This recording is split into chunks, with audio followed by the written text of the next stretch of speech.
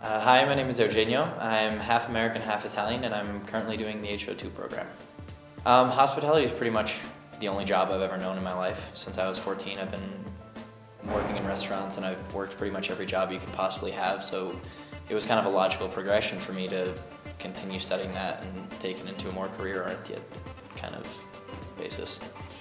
My parents happened to move to Switzerland at the time that I was applying to university, so it was kind of convenient for me, especially because Switzerland's one of the most recognized nations in the world for hospitality, and Roches just seemed like the best fit for me. It was a mix of both practical and academic studies, and the environment's pretty intimate, and the location is pretty hard to pass up.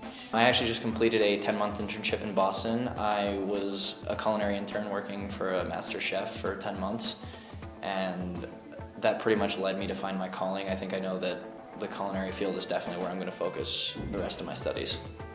Most of the stuff I learned was trial by fire.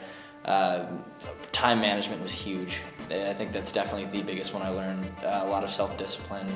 It sounds like a lot of cliche things, but they're just essential if you're going to survive in a kitchen, because it's a pretty tough environment. And just how to kind of pace myself, how to not let myself get rattled by other people, not get rattled by pressure. It's just a lot of general knowledge type things you'd think would come intrinsically, but they're pretty tough to pick up on.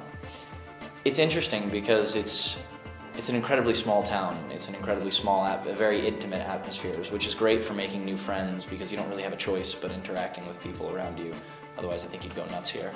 And I think with that, you have skiing around you, you have Geneva, you have Zurich that are 2.5 hours away.